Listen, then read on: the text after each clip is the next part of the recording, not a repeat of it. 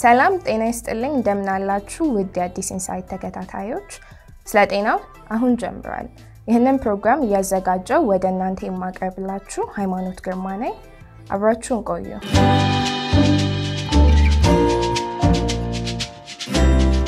ለዛሬ ጄላችሁ የመጣሁት ፕሮግራም ምንድነው እንግዲህ ባሳለፍነው ሳምንት እንደምናቀው የእናቶች ቀን ተከብሮ ውሏል እና ስለ እናቶች ቀን በማስመልከት ስለ እናቶች ቪዲዮ ብሰራ ብዬ አሰብኩኝና ይሄንንም ሳስብ ከእርግዝናዋ ወራት ብጀምር ጥሩ ነው ብዬ ስላሰብኩኝ ዛሬ ከእርግዝናዋ ወራት ጋር ስለተያያዘ አንድ ጉዳይ ይሆናል የምንወያየው ማለት ነው እናቶች በእርግዝና ወቅቶች ላይ ወይም ደግሞ በእርግዝና ወራቶች ላይ መመገብ ስለሌለባቸው ምግቦች ይሆናል እናቶች በእርግዝና ወቅት ላይ ወይም ወራቶች ላይ መመገብ የለባቸውም ተብለው የተቀመጡ ምግቦች እንግዲህ በቁጥር ብዙ ናቸው ግን ዛሬ መርጬ ይዤላችሁ የመጣሁት 10 ምግቦችን ይሆናል ማለት ነው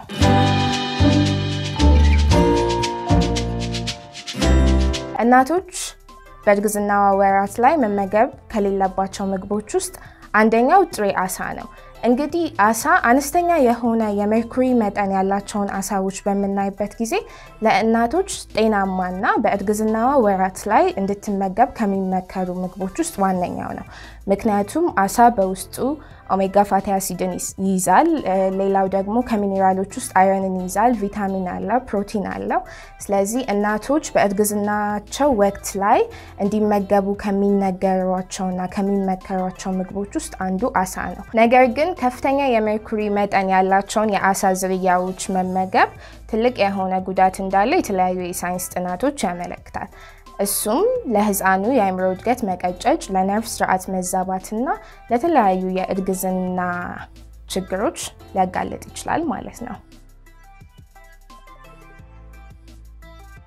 ሁለተኛው ምግብ ጥሬ እንቁላል ወይም ደግሞ በደንብ ያልበሰለ እንቁላልን መመገብ ነው እንቁላል እንደምናቀው በውስጡ ፕሮቲን ቪታሚን እና ሚኒራል ይይዛል እሱም እርጉዝ ሴት በእርግዝና ወቅት ላይ መመገብ አለባት ከሚባሉ ምግቦች ውስጥ ዋነኛው ነው ነገር ግን እንቁላሉ ጥሬ እንቁላል በምትመገብበት ጊዜ ወይም ደግሞ በደንብ ያልበሰለ እንቁላል በምትመገብበት ጊዜ ምንድነው ሳልሞኔላ በሚባል ባክቴሪያ ሊጋለጥ ይችላል ተብሎ ሊጠረጠር ይችላል ይሄ ሳልሞኔላ ባክቴሪያ ደግሞ በእርግዝና ወቅት የሆድ ቁርጠትን የራስ ምታትን ወደ ላይ የማለትና የተለያዩ ከሆድ ቁርጠት ጋር ተያያዥ የሆኑ ነገሮችን ሊያስከትል ይችላል ማለት ነው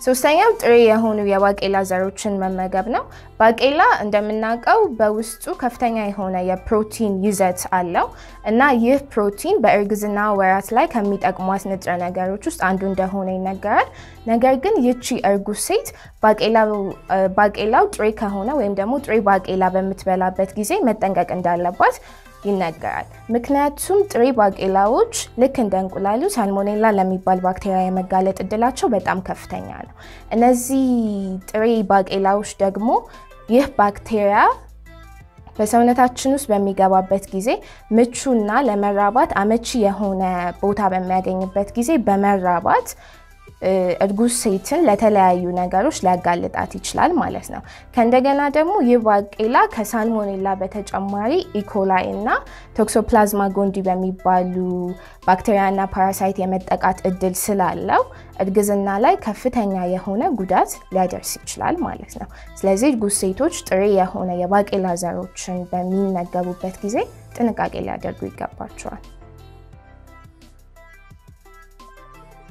አራተኛው ስኳር የበዛባቸው ምግቦችን መመገብ ነው እንደምናቀው እንግዲህ በእርግዝና ወቅት ላይ የአምሮት ነገር የተለመደ ነገር ነው ይሄ አማረኝ ማለት ግን ምንድነው እርጉዝ ሴቶች የምግብ አምሮታቸው ላይ በተለይ ደግሞ ጣፋጭ ነገር አምሮታቸው ላይ ጥንቃቄ ማድረግ አለባቸው ምክንያቱም ስኳር የበዛባቸውን ምግቦች መመገብ በሰውነታችን ላይ ያለውን የስኳር መጠን በመጨመር ለከፍተኛ ለሆነ ችግር ሊያጋልጣት ስለሚችል ስኳር የበዛባቸው ምግቦች ወይም ደግሞ ጣፋጭ ነገሮች ላይ ያላትን አምሮት ብትወስን ጥሩ ነው ማለት ነው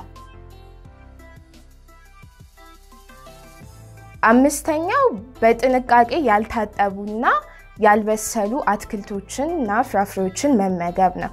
እንግዲህ እንደምናውቀው በጥንቃቄ ያልታጠቡ አትክልቶችና ፍራፍሬዎችን መመገብ ለየትኛውም ህብረተሰብ የሚመከር ነገር አይደለም።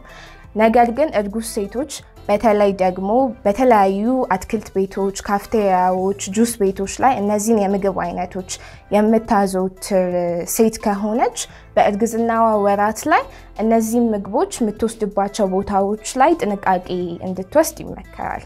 ምክንያቱም ለምንድነው እነዚህ ነገሮች የሚቀመጡበት ስፍራ፣ የሚቀመጡበት የሙቀት ሁኔታ እና የተለያዩ ነገሮች የሷንና የልጇን ጤና መወሰን ላይ ትልቅዬ የሆነ አስተዋጽኦ ስላላቸው ነው። ሌላ አትክልቶችን በመናይበት ጊዜ በቀላሉ ለጸረ አረምና ለጎጂ ባክቴሪያዎች የመጋለጥ እድላቸውን በዛን ያክል ከፍ ያለ ነው። ቆዳቸውም የተለያዩ የሆኑ ባክቴሪያና የተለያዩ የጸረ አረም ኬሚካሎችን ይዞ የመቆየት ችሎታ ስላለው እነዚህን ነገሮች በቤቷ አብስላና በቤቷ በደንብ አጥባ ብትጠቀም ጥሩ ነው፣ ይመከራል ማለት ነው። ስድስተኛ በሂደት ያለፈ በደንብ ያልበሰለና ጥሬ ስጋ መመገብ ነው።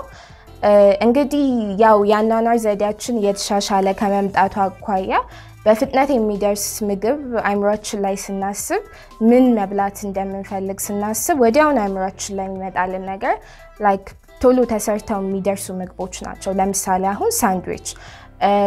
እነዚህ ምግቦች በአብዛኛው የሚጠቀሙት ስጋ ደግሞ ፕሮሰስድ የሆነ ወይም ደግሞ በሂደት ያለፈ ስጋ ነው እና እነዚህን ስጋዎች እርጉዝ ሴቶች ባይበሉ ይመከራሉ። የሚበሉ ከሆነም ደግሞ ስጋው ከፍተኛ በሆነ ሙቀት እንደሚሉት ከሆነ 73 ዲግሪ ሴንቲግሬድ ያክል መብሰል እንዳለበት ማረጋገጥ አለባቸው።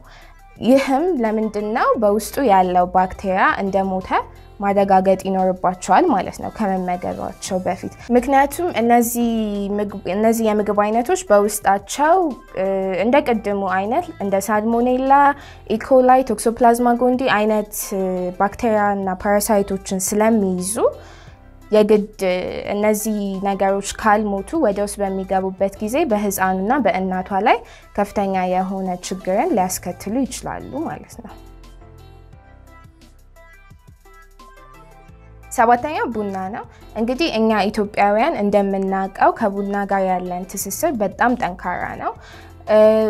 እርጉዝ ሴቶች እርግዝና ወቅት ላይ ከመሆኗ በፊት ከቡና ጋር ያላትን ትስስር ሊያጠናክሩ የሚችሉ የተለያዩ ነገሮችን ልታልፍ ትችላለች። እሱም ለምሳሌ አሁን በትምህርት ጊዜዋ ላይ ሊሆን ይችላል፣ በስራ ጊዜዋ ላይ ሊሆን ይችላል። ለማነቃቂያ ብላ የቡና የመውሰድ ልምዷ ሊዳብር ይችላል እና ከቡና ጋር ያላት ትስስር ጠንክሮ የቡና ሱሰኛ ሊሆኑ ይችላሉ እነዚህ ሴቶች ማለት ነው።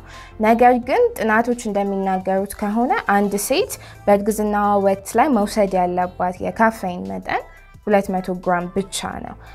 ምክንያቱም ቡና በጣም ከፍተኛ የሆነ ችግር ሊያስከትል ስለሚችል ነው በእርግዝና ወቅት ላይ ማለት ነው። ለምሳሌ አሁን ከፍተኛ የሆነ የካፌን መጠን ያላቸውን ነገሮች መውሰድ ከቡናም ባለፈ እንደ ቸኮሌት ሊሆን ይችላል፣ የተለያዩ ነገሮችን መውሰድ የህፃኑን የአይምሮ ስርዓት ከማዛባስ ጀምሮ ጽንስ እስከ ማጨናገፍና እስከ ማስወረድ ድረስ ሊደርስ ይችላል ማለት ነው። ስምንተኛው አልኮል ነው። አልኮል እርጉዝ ሴት በእርግዝና ወራት ላይ እንዳትጠቀማቸው ወይም ደግሞ ሙሉ በሙሉ እንድታቆማቸው ከሚመከሩት መጠጦች ውስጥ ዋነኛው ነው። ኢቭን ትንሽዬ መጠን ያለው የአልኮል መጠጥን መጠቀም ራሱ ከፍተኛ የሆነ ችግርን ሊያስከትል ይችላል። እሱም አነስተኛ ኪሎ ያለው ህፃን ልጅ እስከመወለድ ጀምሮ የህፃኑን የነርቭና የአይምሮ ስርዓት ከማዛባት ጋር ይያያዛል። ይህም የአይምሮ መቀጨጭ ያለባቸው ህፃናት ልጆችና የተለያየ የአካል ችግር ያለባቸው ህፃናት ልጆች እንዲወለዱ ያደርጋል ማለት ነው። እርጉዝ ሴት ምን ያክል የአልኮል መጠን መውሰድ አለባት ብዬ ለማንበብ በሞከርኩት መሰረት ምንም ያክል የአልኮል መጠን መውሰድ አለባት ተብሎ የተጻፈ ነገር አላገኘውም። ስለዚህ አብዛኞቹ ነገሮች እንደሚመክሩት ከሆነ እርጉዝ ሴቶች በእርግዝና ወራት ላይ አልኮልን ሙሉ ለሙሉ ባይጠቀሙ ይመከራል ማለት ነው። ዘጠነኛ የታሸጉ ምግቦችን መመገብ ነው። የታሸጉ ምግቦች ስንል በቆርቆሮና በተለያዩ የፕላስቲክ እቃዎች የታሸጉ ምግቦችን መጠቀም ለእርጉዝ ሴቶች የሚመከር ነገር አይደለም። አንደኛ እነዚህ ነገሮች በስቶርና በሱቆች ላይ የመቆየት እድላቸው በጣም ከፍተኛ ነው። ሁለተኛ ደግሞ በተለይ በቆርቆሮ የታሸጉ ነገሮች ከሆኑ ምግቡ ከቆርቆሮ ጋር የሚፈጥረው የራሱ የሆነ ሪአክሽን አለ እና ይሄ ነገር ምግቡን የማበላሸትና ባክቴሪያዎች እንዲያድጉ የማድረግ አቅም ስላለው እርጉዝ ሴቶች እነዚህ ነገሮች ባትመገቧቸው ይመከራል። ሌላው ደግሞ የቆርቆሮ እቃዎች ላይ ቢስፌኖል ኤ የሚባል ኬሚካል አለ። ይህ ኬሚካል የውርጃን እድል 80% ያክል ይጨምራል ተብሎ ይታሰባል።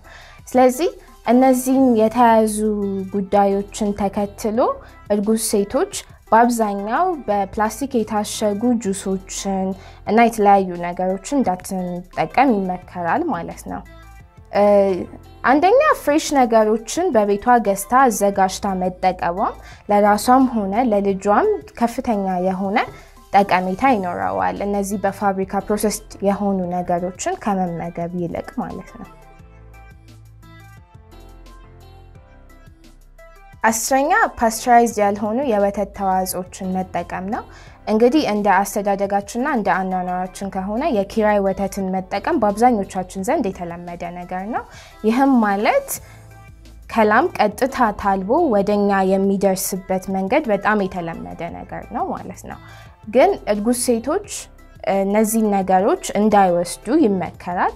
ለምንድነው እነዚህ ነገሮች ፓስቸራይዝድ መሆን አለባቸው? ፓስቸራይዜሽን ስንል ፋብሪካ ውስጥ ያለ ፕሮሰስ ነው። ይህም ማለት ወተቱ ወይም ደግሞ የወተት ተዋጽኦ ፈልቶ በከፍተኛ በሆነ ሙቀት ፈልቶ ከዛም በኋላ ቀዝቅዞ ታሽጎ ወደኛ የሚደርስበት መንገድ ነው ማለት ነው። ይህ ፕሮሰስ ባክቴሪያው እንዲሞት ስለሚረዳ የወተት ተዋጽኦቹ ፓስቸራይዝድ መሆን እንዳለባቸው የተለያዩ የሳይንስ ጥናቶች ይመክራሉ። ፓስቸራይዝድ ያልሆነ ወተት በውስጡ ሊስቴሪያ የሚባል ባክቴሪያን ይዛል። ይህ ሊስቴሪያ የሚባል ባክቴሪያ ደግሞ ሊስቴሪዮሲስ የሚባል በሽታን ያመጣል። ይህ ሊስቴሪዮሲስ በሽታ እናትና ህፃኑ ላይ ከፍተኛ የሆነ ችግር ሊያስከትል ይችላል። ምንድነው? ህፃናቶች ያለ ጊዜያቸው እንዲወለዱ ያደርጋል። የህፃናት ኪሎ ላይም የራሱ የሆነ ችግርን ያስከትላል። ሲቀጥል ደግሞ እናትንም ለውርጃና ለተለያዩ ችግሮች ሊያጋልጣት ይችላል ማለት ነው። እንግዲህ ከላይ የጠቀስኳቸው ምግቦች ብቻ አይደሉም ቅድም ለመናገር እንደሞከርኩት በእርግዝና ወቅት የሚከለከሉት፣ ግን እነዚህ ከባህላችንና ከአኗኗራችን ጋር ተያያዥነት አላቸው ብዬ ለዛሬ ይዤላችሁ የቀረብኳቸው የምግብ ዝርዝሮች እነዚህ ናቸው። በአጠቃላይ እንዳየናቸው ከሆነ ሴቶች ቤታቸው ውስጥ ፍሬሽ የሆነ ነገሮችን አብስለው ቢመገቡ ለልጃቸውም ሆነ ለራሳቸው ደህንነትና ጤና ከፍተኛ አስተዋጽኦ ይኖረዋል ማለት ነው። ለዛሬ ይዤላችሁ የነበረው ፕሮግራም ይሄንን ይመስል ነበረ። እንደወደዳችሁ ተስፋ አደርጋለሁ። ቻናላችንን ሰብስክራይብ ማድረግ እንዳትረሱ። ጥያቄ ካላችሁ ይዤ እንድቀርብላችሁ የምትፈልጉት የተለያየ የህመም አይነቶችና ርዕሰ ጉዳዮች ካሏችሁ ኮሜንት ሴክሽን ላይ አስፍሩልኝ። አመሰግናለሁ።